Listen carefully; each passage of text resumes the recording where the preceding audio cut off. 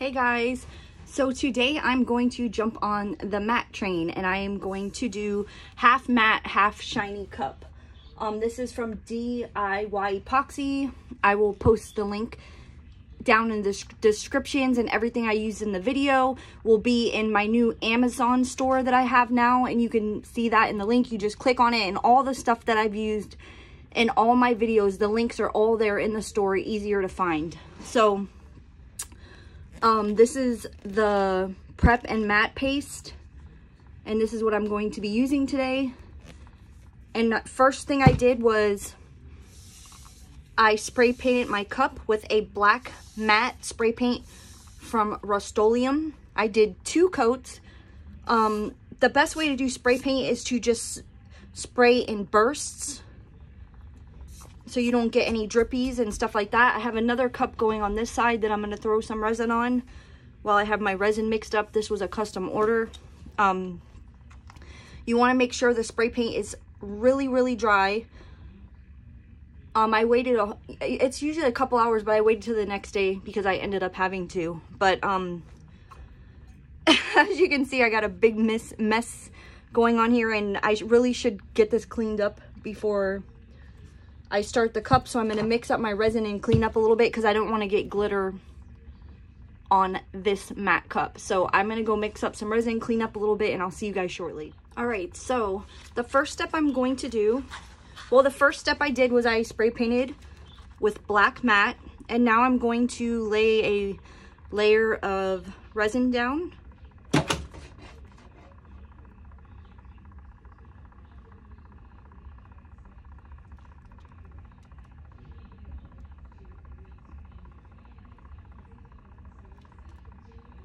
And I'm just picking it up with my stick and kind of drizzling it on.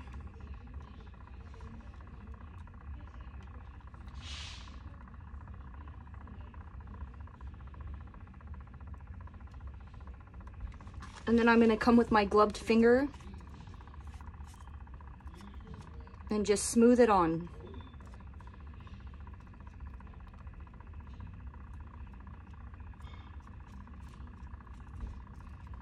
Make sure you cover the bottom.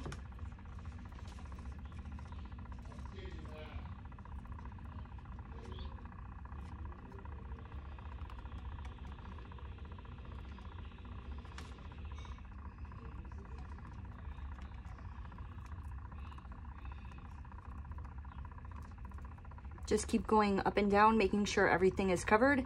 If you do this while your spray paint is still wet, if you didn't let it dry enough, the resin will not stick in certain parts and you will get divots.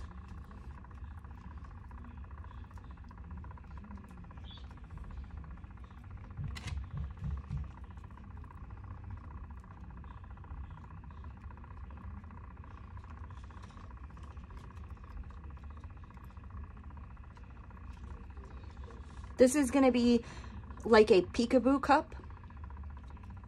We're going to lay down this layer of resin. We're going to come back in 12 to 24 hours. We're going to let this cure for 12 to 24 hours. And then we're going to lay down another layer of resin.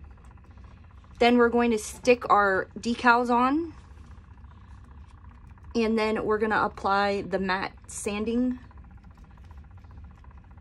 And then we're going to sand with the matte paste. And then we are going to pull them off. And we should have shiny and matte. So now I'm going to grab my respirator.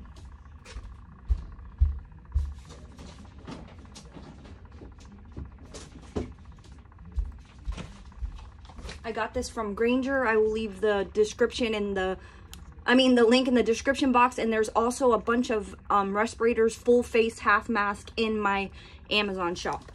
And I'm just going to hit this with heat just to smooth it out and to pop any bubbles. I like to go with a sweeping motion with my torch. I do not hold it in one space. I go up and down.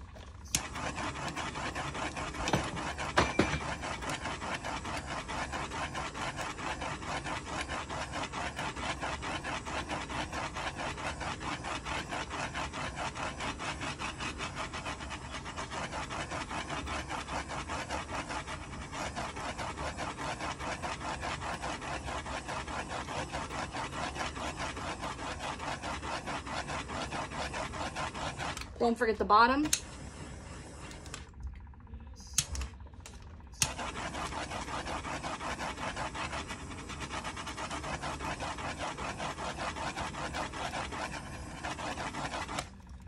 And you should have a smooth black cup.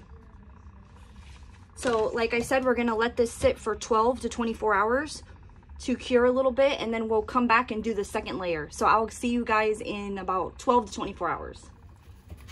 Hey guys, so now this is ready for the second layer of resin, and it actually sat for about 2 days because I got a little busy, which is perfect. It needs to cure in between and after this layer. I'm gonna let it set for like another 2 days because you want it to cure really well before you start using the matte paste, so that it's scratching a hard surface, you know, not that the resin isn't cured.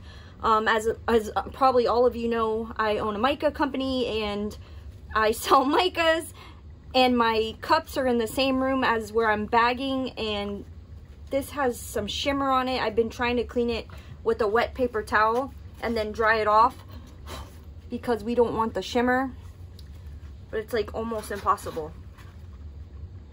So I'm just going to start with my second layer. This will be the final layer, and then we will put our decals on. We'll do our matte, we'll rip the decals off, and then the cup will be done. Matte will always be your final layer.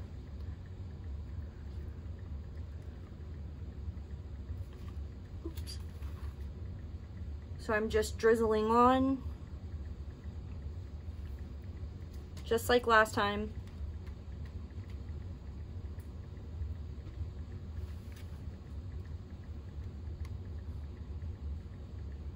And then I'm going to take my gloved finger and just start at the edges and smooth up and down.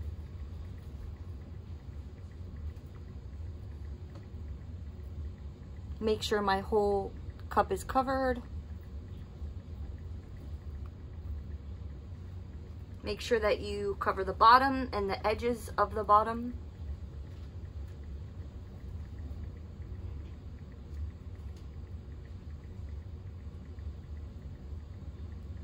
And I'm just letting it spin a few times, and I'm gonna keep smoothing it until I make sure that my whole cup is covered, not missing any spots, because this is gonna be the final layer, so we want it to be a perfect layer.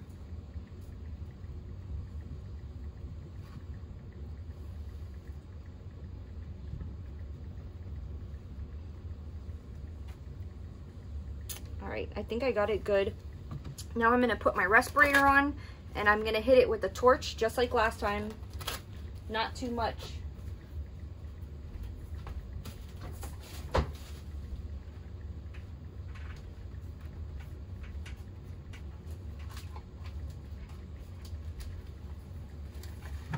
Up and down sweeping motion, respirator.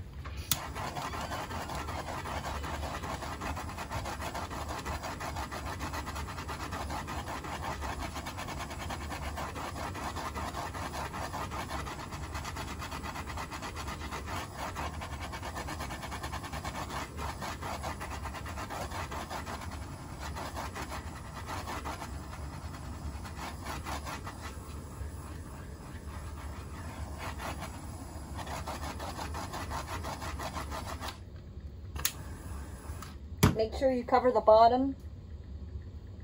I actually see a place that I missed on the bottom. So I'm gonna grab one of these handy dandy finger cuts.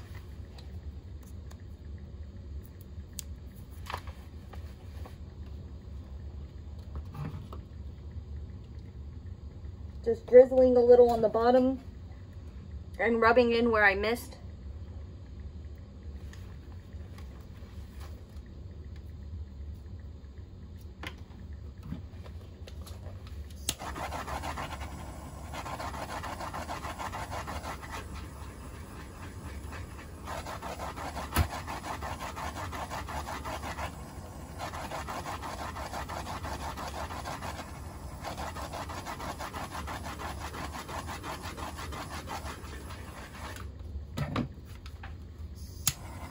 And that's it. I'm going to let that spin for 5 hours.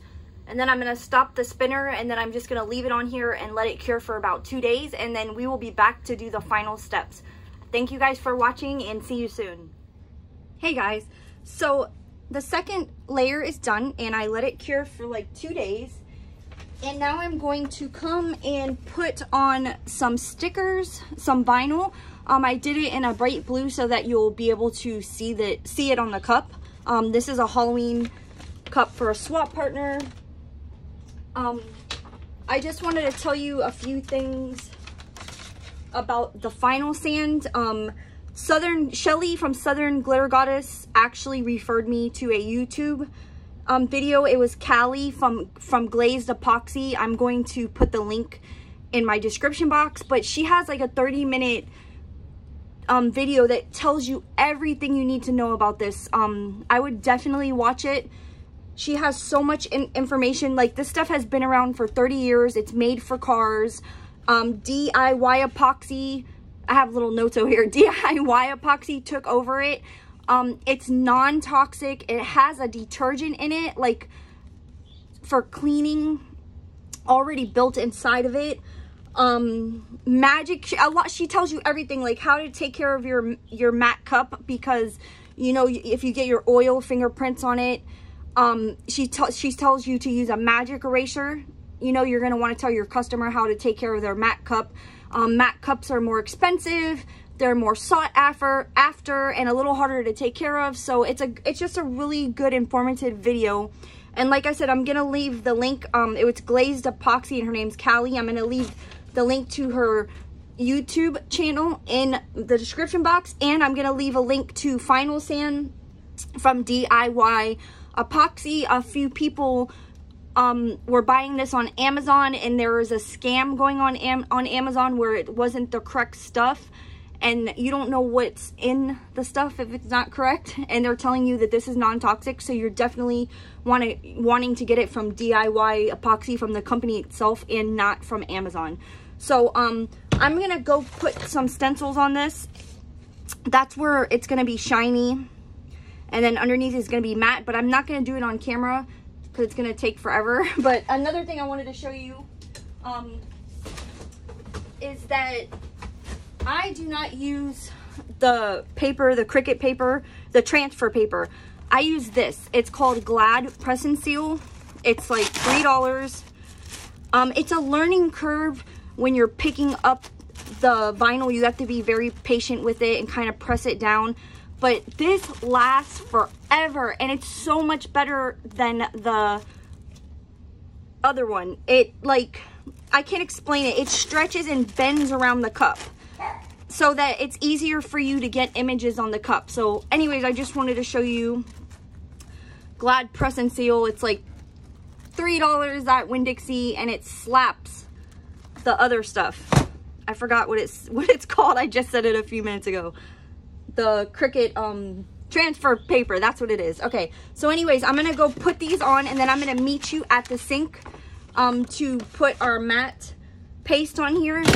I'm gonna start with gloves. You can use a wool grade 00, or you can use a gloved hand. Cali was talking about that in the video. Start with a gloved hand, because if you scratch it too much, and then it's too scratched, so you want to be gentle with it. So this is my first time doing a matte cup, and hopefully it comes out awesome. So I'm gonna go put these stickers on, and then I'll meet you guys at the kitchen sink. See you soon. So we are at the kitchen sink, and I have my cup, and I put the decals on just in random spots. Make sure that they're smoothed down all the way. And for the first go, I'm going to use my gloved hand. I have my steel wool just in case I need it, but I'm basically just going to put my hand in there. I'm going to wet the cup, and I'm going to, hopefully my dogs are not going to start barking, and my husband and stepson are not going to come out here. I'm going to put some on the cup and just start rubbing it in. I tried to watch as many tutorials as I could before I made this cup. and actually decided to film it, but because I wanted it to be awesome for my swap partner. And a lot of people use the gloved hands. You know, they say you can feel what you're doing. With the Brillo pad, it's kind of hard. You're not able to feel it. And you just want to make sure that you get every single spot.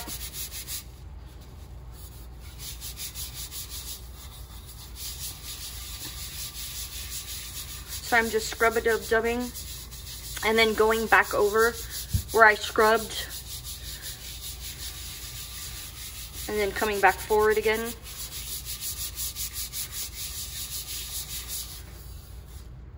I'm going to wet it a little more.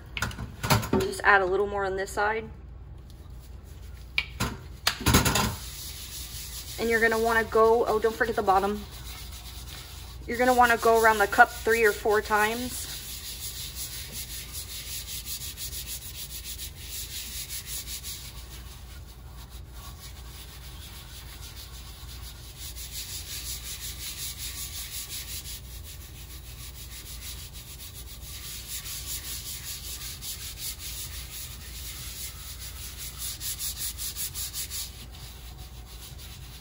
My hands are so little, my hand just fit right in the cup. You can probably use your football.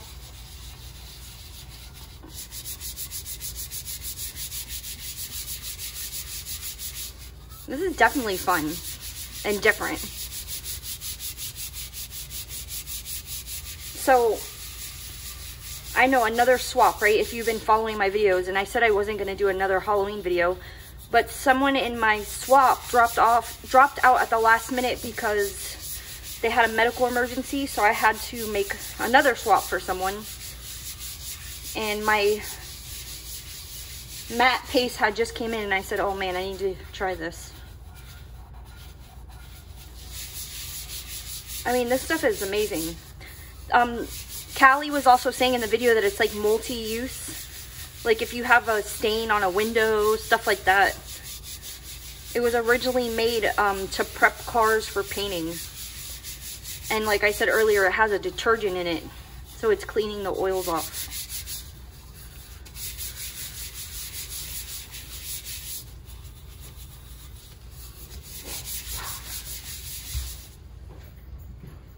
What up, Ghost Squad? That was my stepson coming in. But I'm just making sure I'm getting the edges and the bottom. And since this is the first time I've done this before, I kind of want to like stop and check it and see how it's going. And making sure I get into the little eyes and the little nose in the stencil. But I'm thinking about rinsing it off and checking and seeing how I'm doing.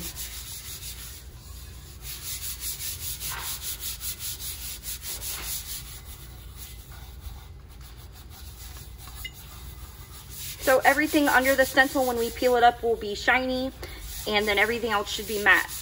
So we're basically doing a peekaboo. Make sure I get the lip of the cup. All right, I'm gonna rinse it off a little.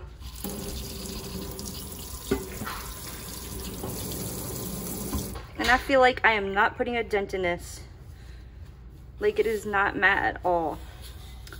So it's still shiny. So I'm gonna pull out the steel wool. I'm just gonna wet the cup again.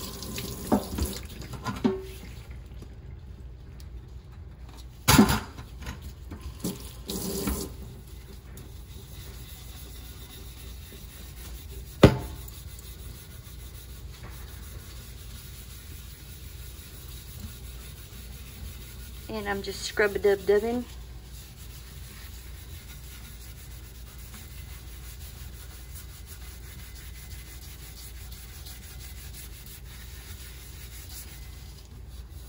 Do the bottom.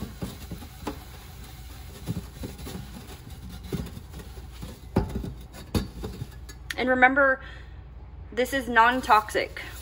So if I'm getting a little bit on my arm, It is okay.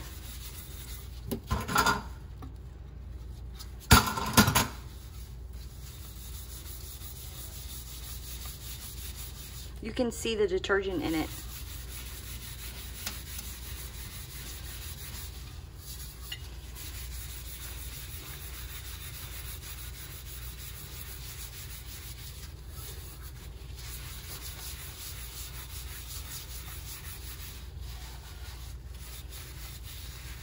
All right, I'm gonna do a little test. I'm actually gonna dry it with a towel.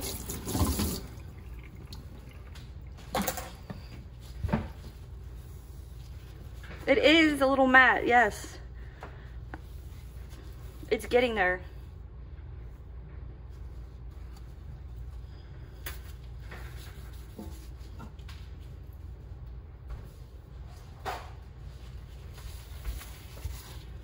Yes, it's definitely happening.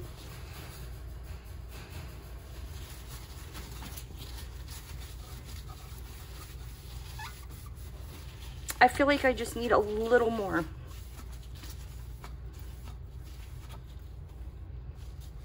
That is so awesome. Hold on, I'm gonna dry it off first. You know, like you can always keep going, but you can't take away. So I just want to make sure that, oh my God, guys, this is amazing.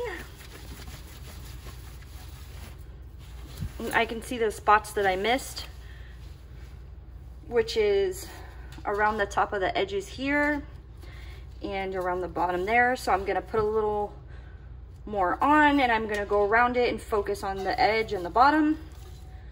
Probably one more time. I don't want to do it too much. That's definitely matte in the middle. And I'm loving this already. So I'm going to wet it up again.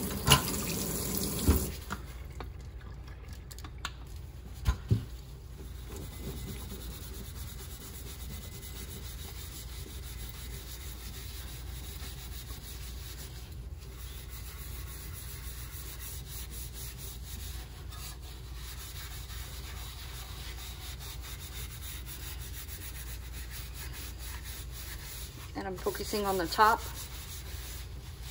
and the edges as I go around.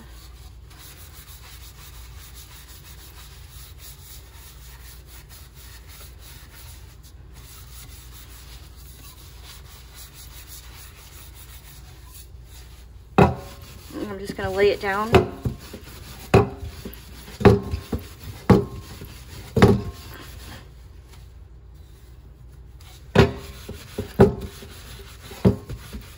Go around the edges. Make sure I get that bottom.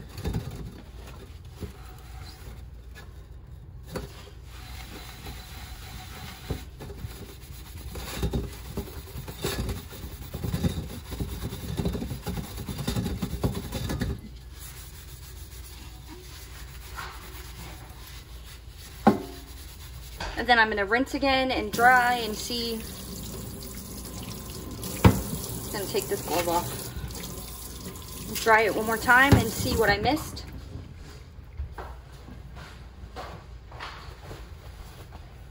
I love this so much. Like, I feel like I could do these cups all day.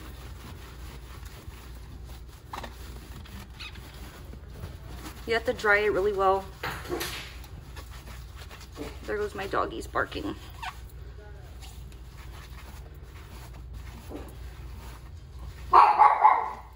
All right, guys. It's so pretty.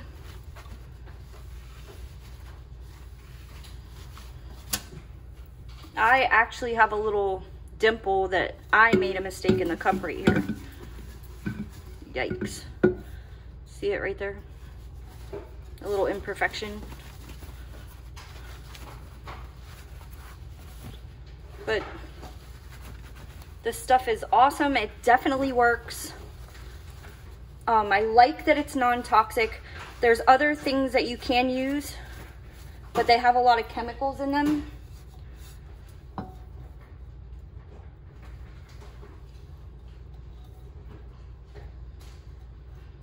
I'm just like inspecting it and making sure I got everything. Okay guys, so I got it right where I want it, and I had to go find my weeding tool because I always lose it. And now I'm just going to pull the stencils off. If your vinyl happens to leave a little bit of sticky residue behind, you could use a magic eraser or some essential oils to get it off. I bought like 3 of these tools because I can never find them, and my scissors too, and like I have a designated space for everything. Like I'm gonna hang my scissors here, 3 pairs of them, so I can always find them, and they're never where they're supposed to be. And I don't know about you, but I always need scissors.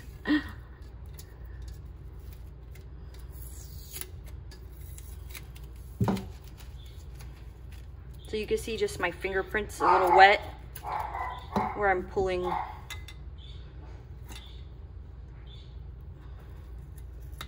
And there's a little bit of adhesive left over, and we'll just wash that.